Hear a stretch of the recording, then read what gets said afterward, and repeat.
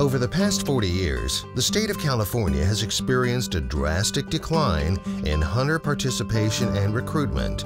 Since the 1970s, hunting license sales in the state have decreased nearly 40%. California duck stamp sales have declined more than 60%, from a high of nearly 180,000 in the 1970s to less than 70,000 today. A leading cause in the drop of hunting license sales is the loss of hunting opportunities. To ensure the future of hunting in California, California Waterfowl developed its hunting heritage programs to recruit, retain, and reintroduce hunters to the field.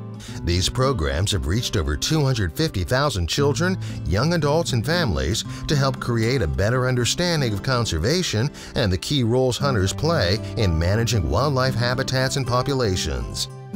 In 2009, California Waterfowl unveiled the Hunt Program, giving hunters of all ages the ability to hunt on lands otherwise unavailable for public use. The program quickly grew and now offers over 70 individual properties encompassing over 50,000 acres. For a small application fee, each applicant has an extensive variety of hunts to choose from, including some of the most prestigious and exclusive waterfowl hunting clubs in the country.